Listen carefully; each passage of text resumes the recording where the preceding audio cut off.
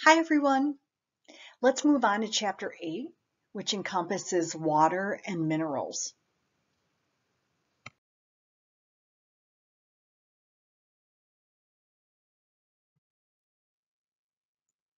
So looking at cellular levels of fluids, of water, and minerals, it's important that these two components function in bodily fluids, and they perform other functions in the body, and we'll see that with each individual mineral.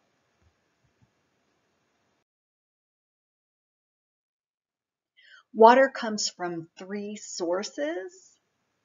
So we have fluids in the diet and then fruits and vegetables. The AI, which is the adequate intake for water, is 13 cups for men and 9 cups per women per day. So when we look at fruits and vegetables, lettuce and cucumber have the highest fluid intake, followed by tomatoes and watermelon.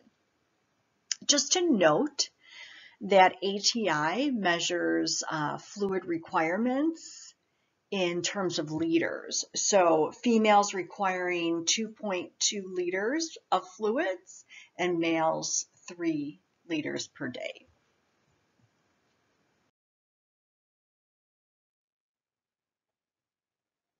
So it's important to note that water is a nutrient in the body. It adds structure to the cells, and it can be found intracellular, extracellular, or interstitial. So what is the difference between those three? Intracellular is inside the cell, extracellular is outside the cell, and interstitial is in between the cells. Important to note that water is absorbed and it is not metabolized. So before you get to the next slide, I'm going to ask you as nursing students, what are functions of water? So try to think of them before you change the slide, and then we'll review those.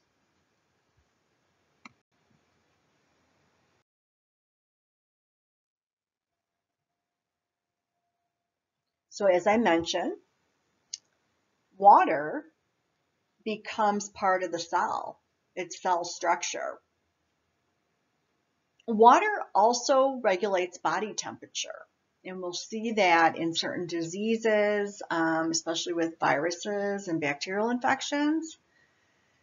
Water also functions as a lubricant in the body and as a shock absorber. So water functions to cushion body tissues from trauma. So what about water as a solvent? So water can transport certain nutrients in waste in the circulatory system. Water is also a source of your trace minerals, and it functions in a balance for other biochemical reactions.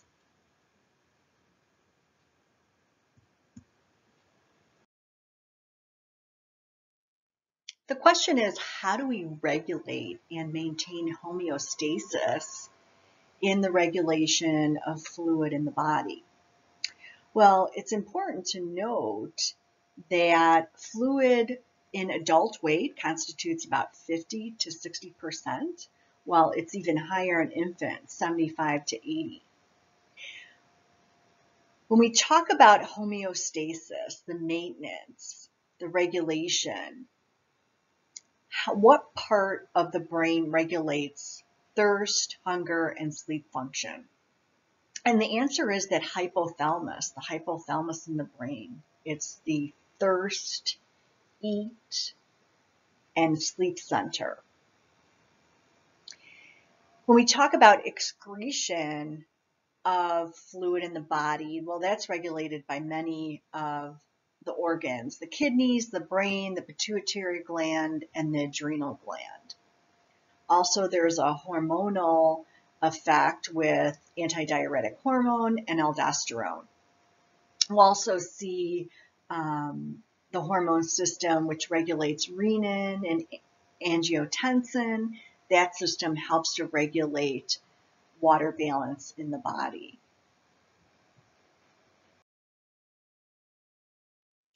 So it's complicated.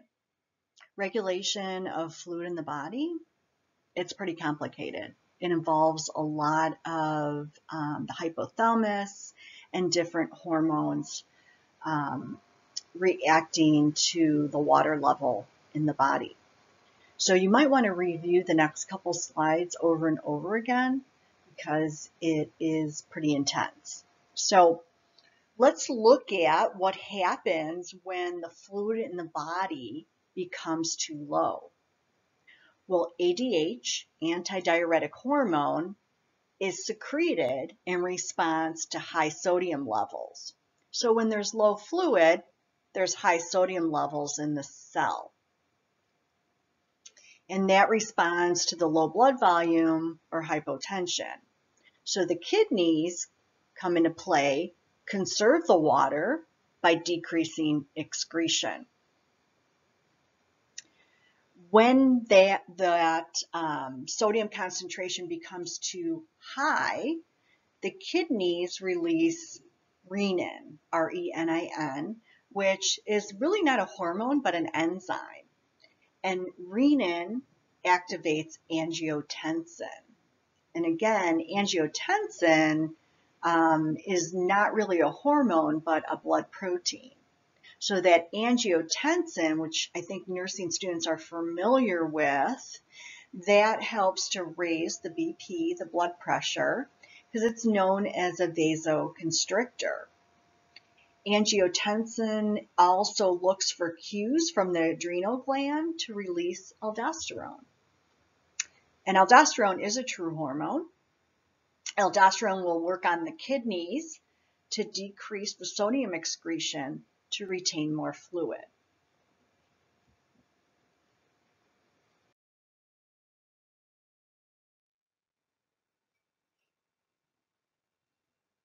So the goal here is fluid homeostasis, just like with other functions in the body. We talked about glucose homeostasis. And to maintain fluid balances, we have to, as nursing students, look at the imbalances that can occur.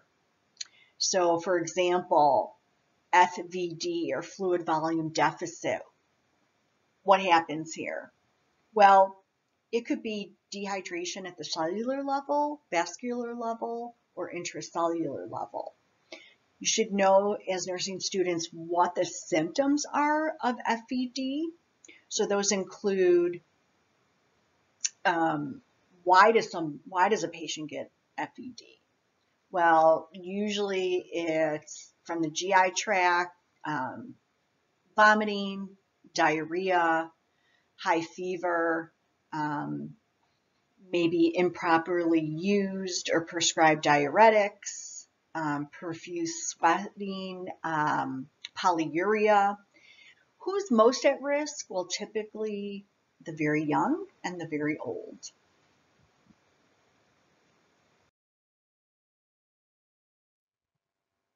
Conversely, we see fluid volume excess. So patients experience increased fluid retention, edema, and possible causes would be sodium retention.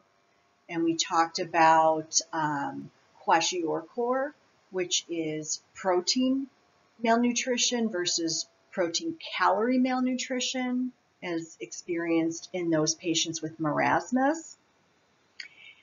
Sometimes, like athletes, will drink too much during a marathon and experience water intoxication.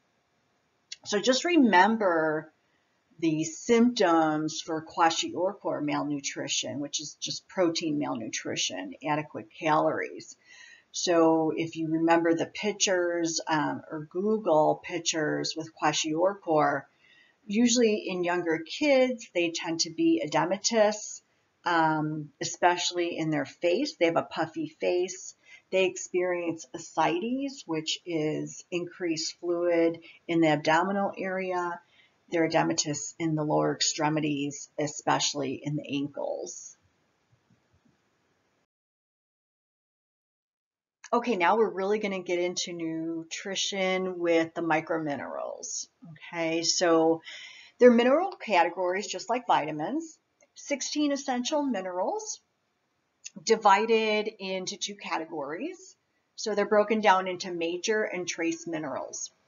And the categories are just based on the amount of the mineral that's present or required in the body. So major minerals are required in daily amounts of 100 milligrams or more. Trace minerals require less, of 20 milligrams or less.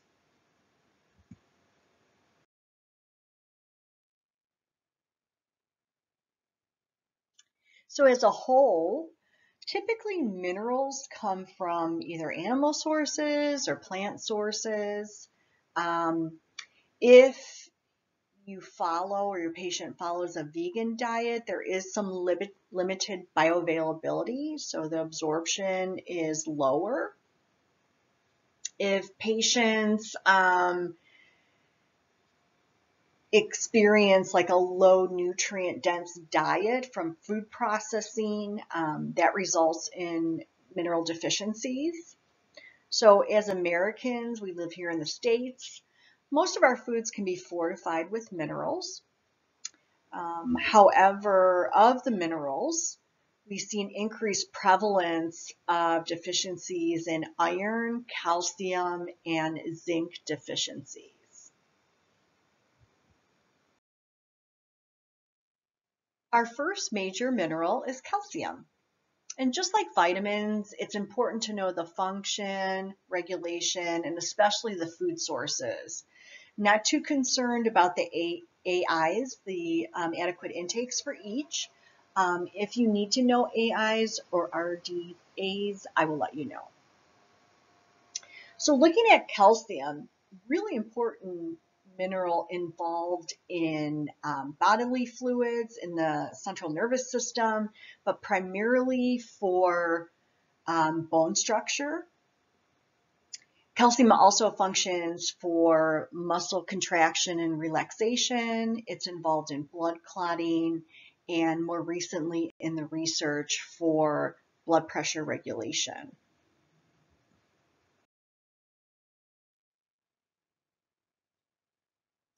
How do we regulate calcium in the body? Well, the goal is calcium homeostasis. So involved here are hormonal reactions. I'm going to go through it with you. Again, hormones can be confusing because there's a lot going on, increasing, decreasing, so you might want to review the slide more than once. So we start out with parathormone. That's secreted by the parathyroid gland in response to low levels of calcium.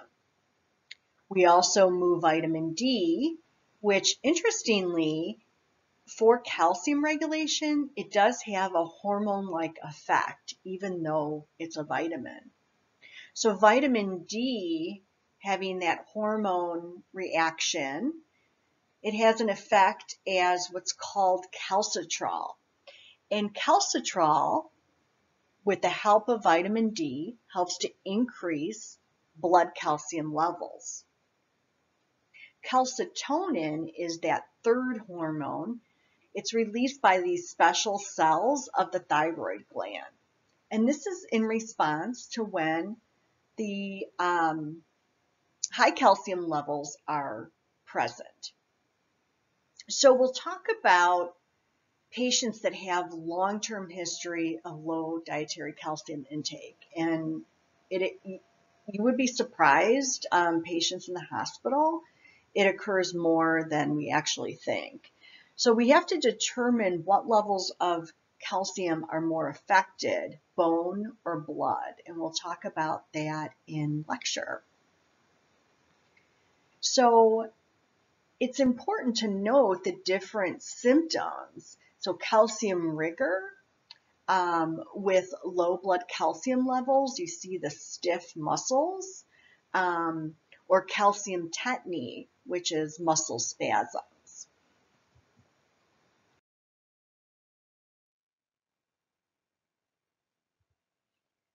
When we talked about pregnant women, I did mention that the AI for all adults to age 50 is 1,000 milligrams.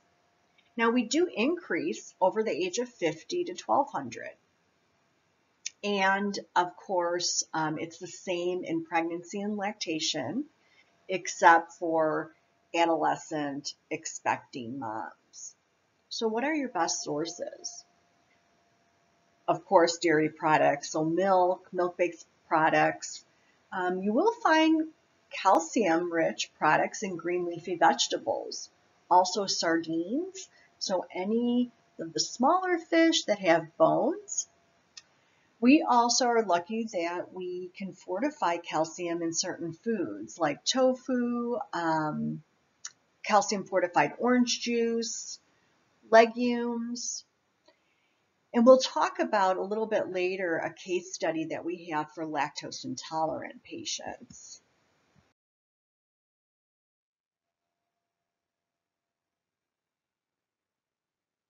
So in lecture, I'll be calling out certain factors that determines if there's an increase or decrease in calcium absorption. So here they are on the slide. We'll talk about lactose, sufficient vitamin D, acidity of the digestive tract, binders, dietary fat, as well as a high fiber and laxative diet, excessive intake of tea, which contains tannins,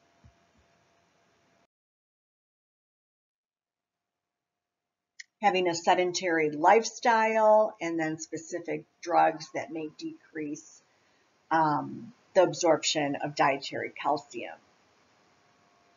So when we look at calcium deficiency, we know that it affects and reduces bone mineral density.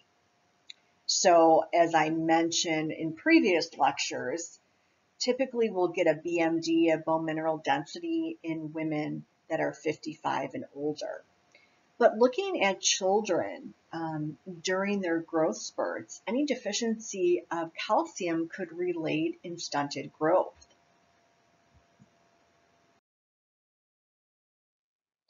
So reduced calcium blood and bone levels will result in osteoporosis. There are some risk factors that are modifiable, which the patient has control over, and those are increasing dietary calcium, overall a nutrient-dense diet, decreasing alcohol intake, smoking cessation, caffeine, sedentary lifestyle. Those all affect your bone health negatively.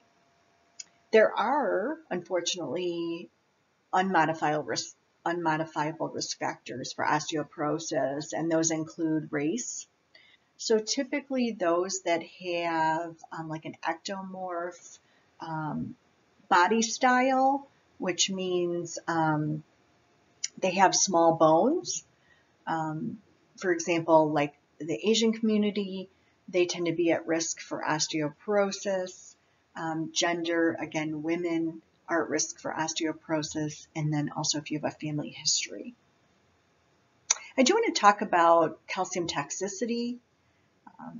Typically, it's if a patient increases their supplemental use of dietary calcium, and it could result negatively, especially in constipation, renal calculi, so they could have kidney stones, and then also reduced absorption of iron, zinc, and other minerals. So you do not want to have your patient exceed the calcium adequate intake, which is 2,500 milligrams per day. Our next major mineral is phosphorus, and it goes hand in hand with calcium. in that phosphorus is found in 85% of bones and teeth as a component of that hydroxyapatite. So hydroxyapatite not only functions in bones and teeth, it also functions in ATP, DNA, RNA as an acid-base balance buffer. Primarily, food sources come from protein-rich foods for phosphorus, so that's pretty easy to remember.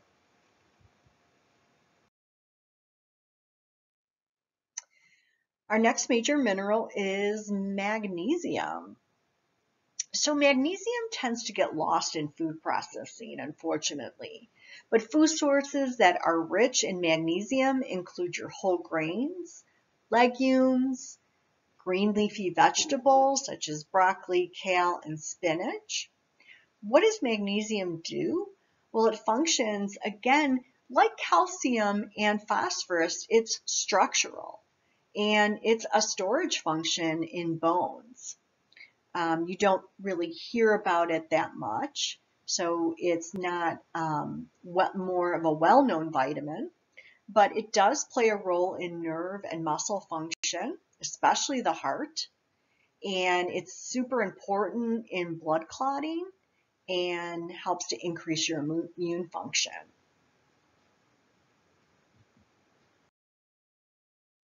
Know the symptoms of a magnesium deficiency, especially the primary ones, and then there's also secondary causes of why a patient could be experiencing magnesium deficiency. So the primary symptoms are muscle twitching. It's all about the muscles, muscle weakness, and more seriously, a patient may convulse. Secondary causes include vomiting and diarrhea. It's all about the GI tract. Kidney, renal function is involved. We also see magnesium deficiency in patients that are alcoholics, or they have some form of malnutrition. We rarely see any magnesium toxicity, so that's good. Our next set of minerals is the electrolytes, which are sodium and potassium. And these are electronically charged minerals that cause different physiological reactions to maintain that fluid homeostasis. So they're circulating in the blood, other bodily fluids, and nurses are familiar with sodium and potassium, especially those are the lab values that we look at to ascertain fluid balance or cardiac function. They're also show pH balance, the amount of water that's in the body, and it travels in the blood as it's kind of like a, metamorphosis. It could travel as acids, bases, and salts, depending on what the body needs at that time.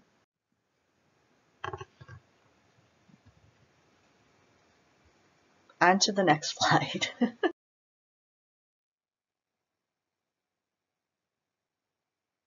It's important to note that the major electrolytes are, depending upon their distribution, they regulate acid-base balance.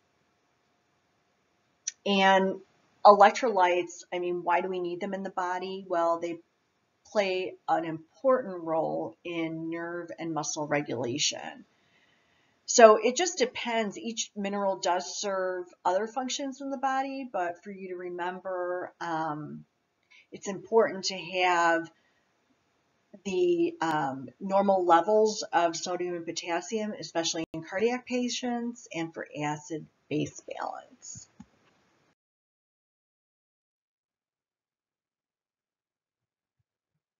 So looking at sodium, we do see that sodium functions to maintain BP, fluid volume, and contributes to nerve impulses.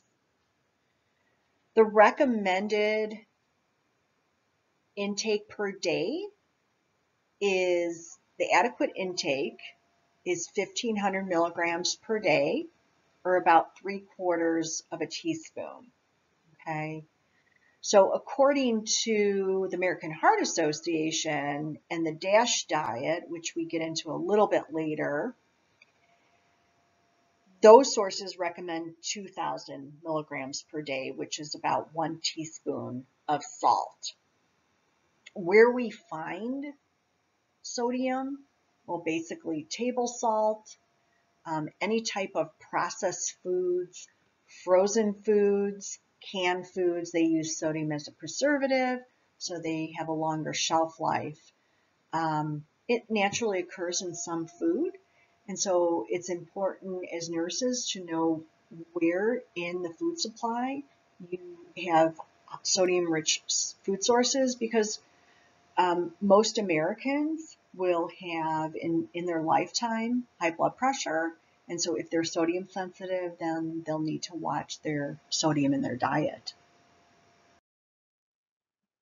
Sodium deficiency, otherwise known as hyponatremia, so low levels of sodium in the blood, typically caused by diarrhea, dehydration.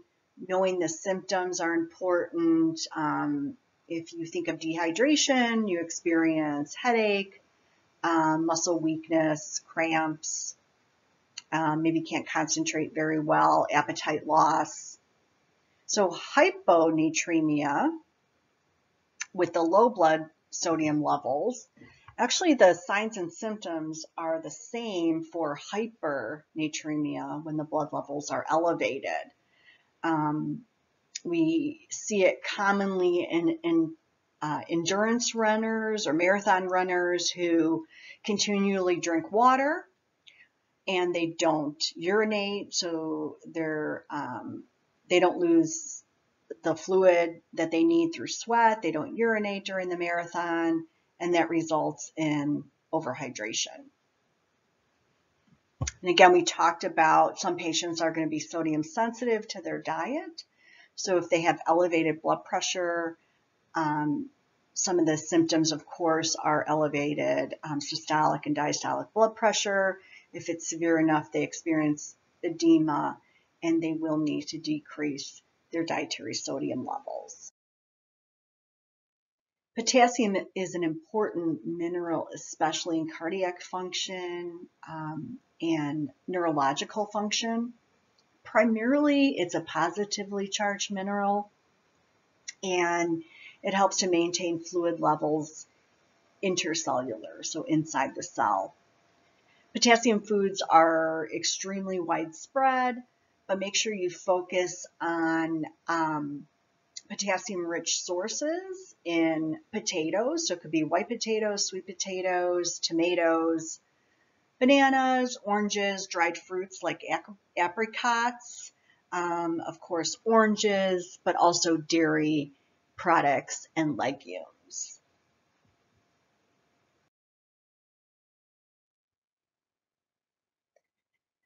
It's important to note that you can have a potassium deficiency as well as a potassium toxicity.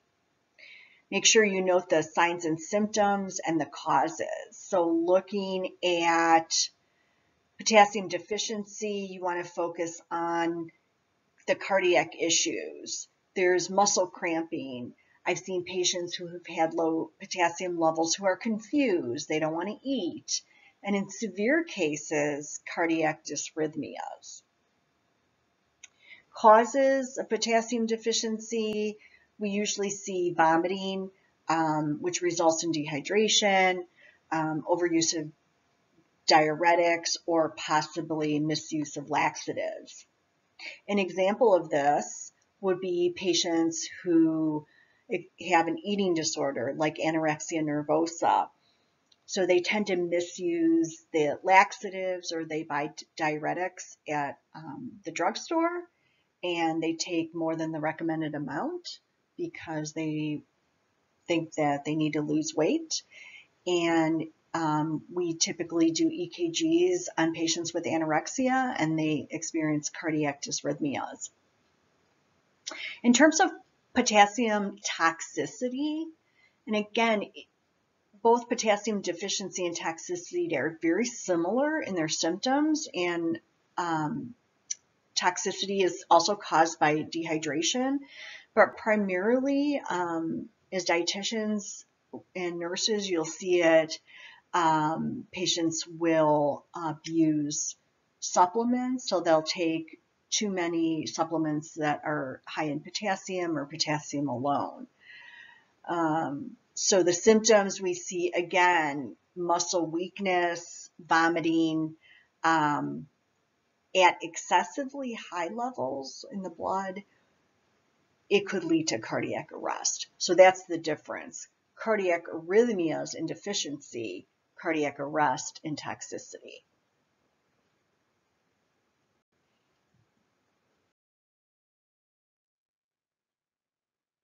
We'll move on now to the trace minerals and begin with iron. I think we know that iron is responsible for oxygen distribution to hemoglobin, the red blood cells, and myoglobin, which is found in the muscle cells. But it is also important in assisting enzymes in oxygen use by the cells. It's probably the most widely known mineral in healthcare. We see a lot of iron deficiency anemia across the board.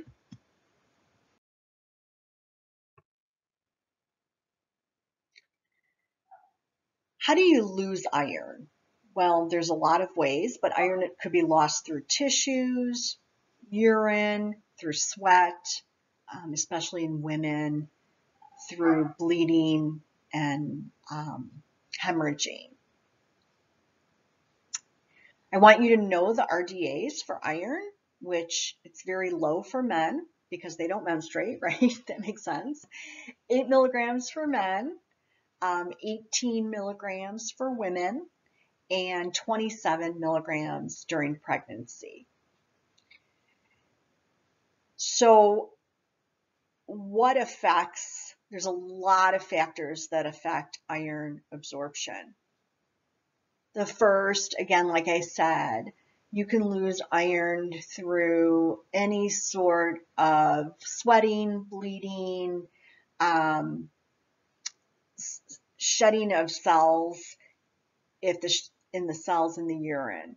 Iron can be recycled and reused, and that happens in the spleen and the liver.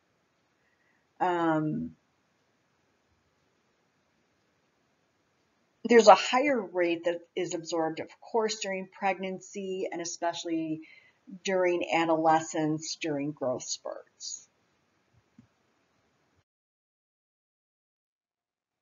Let's spend a little time looking at the different food sources of iron. So this is big ATI material. We should know the difference between animal or heme iron and plant sources of iron or non-heme sources. So heme iron is readily absorbable. It's found in only animal products. So again, looking at the best food sources would start out with lean red meat, then poultry, which would be chicken or turkey, fish, eggs, legumes, and dairy products. Non-heme iron is found basically from plant food sources. So vegetables, legumes, dried fruits, what else? Whole grains. Those are great sources of non-heme iron. So it's important, especially in the vegan diet, to pair those sources with complementary proteins. So it contains all of the essential amino acids. There are certain factors that affect iron absorption favorably. If you consume food sources with ascorbic acid or vitamin C, it will help enhance non-heme iron absorption. If you consume iron from several sources, it could be heme or non-heme, that helps increase absorption. So for patients that have iron deficiency anemia, these are really great tips to offer them.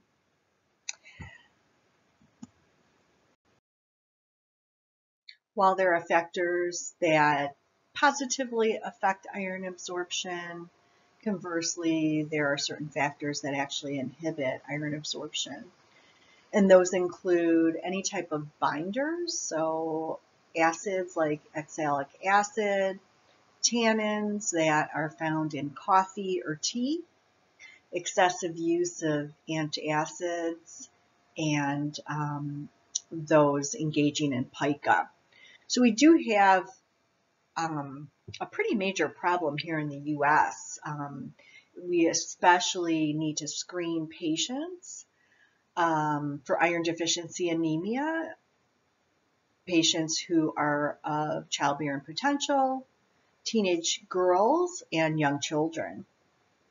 Iron deficiency anemia is of the microcytic anemia, so that's the type.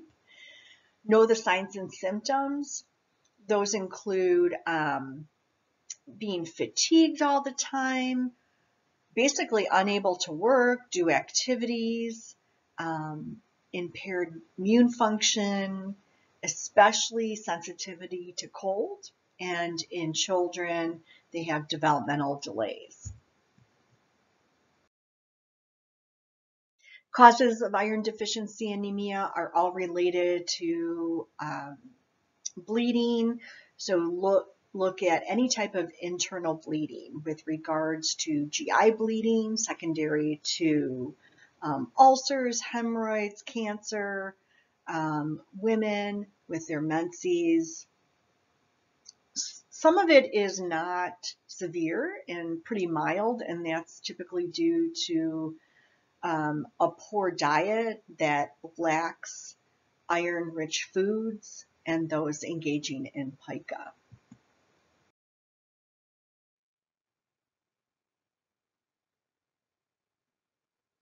Our next trace mineral is zinc. And zinc, it does take a backseat to iron, but you should note that it is responsible for more than 200 enzymatic reactions, and it's been in the news quite frequently since COVID. University of Chicago has tested COVID patients and determined that those that tested positive for COVID have had zinc deficiency. Zinc is all related to immune function, growing, and any zinc deficiency, which could be related to COVID, is that you lose your sense of taste and smell. But we look at, especially in patients that are in long-term care facilities, zinc deficiency because their wounds aren't healing, their immune function is impaired as well. Knowing the RDAs for zinc, 11 milligrams for men, 8 milligrams for women, and 11 to 12 during pregnancy and lactation. Again, you'll find zinc-rich food sources in animal products, meat, poultry, fish, whole grains, legumes, and eggs.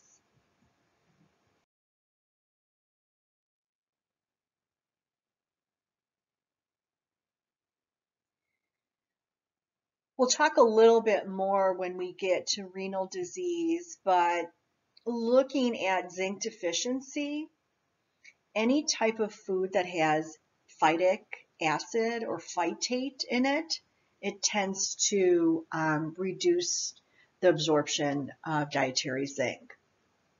There's so many symptoms involved in zinc deficiency, but we talked about, especially in children, there's impaired growth, in long-term care facilities, wound healing. Some patients, COVID patients with zinc deficiency, experience taste or smell abnormalities or lack thereof. Especially in adults, severe deficiency may result in dwarfism or hypogonadism. One thing I want to mention is countries that only consume unleavened bread typically will see an incidence of zinc deficiency. So unleavened bread is not a great zinc source because it lacks yeast. So those countries, especially in Israel, consume unleavened bread. And in that country, we do see a precedence and increased zinc deficiency.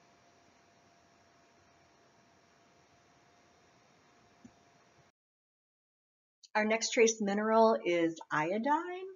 And iodine is used for the synthesis of thyroxine, the thyroid hormone that regulates metabolism. So when iodine is lacking, the thyroid tends to enlarge and it creates what's called goiter.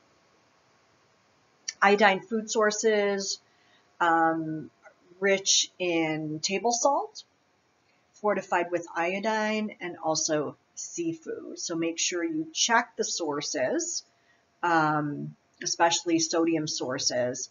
They typically contain iodine because they're fortified with it.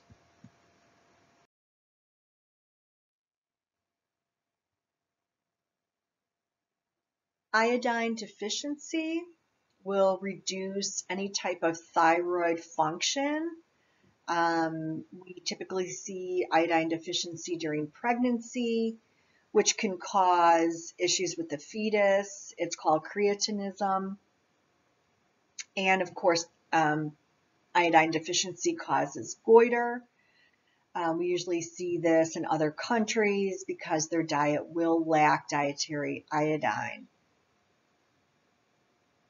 There is a condition called thyrotoxicosis, and that is iodine-induced goiter, which is interesting because you can get goiter from a lack of iodine, but also too much iodine will cause this iodine-induced goiter.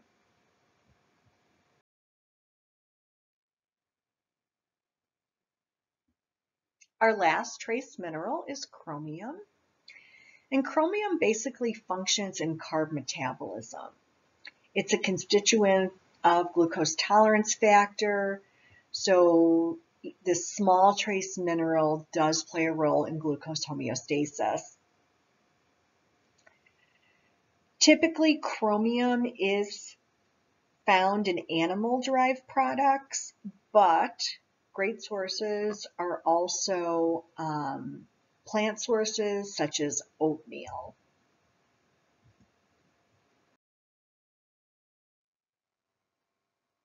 We typically do not see many cases of chromium deficiency. If it does result, it is usually related to impaired glucose tolerance, not necessarily diabetes, but we'll see hyperglycemia, hypoglycemia. They don't have diabetes. Sometimes in type 2 diabetes, because they're not responsive to insulin, we'll see chromium deficiencies as well. In terms of chromium toxicity, usually found from contaminants in the environment, those that work in industrial settings. We don't typically see it from dietary intake, but again, environmental settings. If you work in industries, different like the metal industries, then sometimes we will see a chromium toxicity. Okay, so that is minerals in a nutshell. Please review these as well as the vitamins, I would say a few times to grasp the concept. And if you have any questions, please let me know. Thank you. Bye-bye.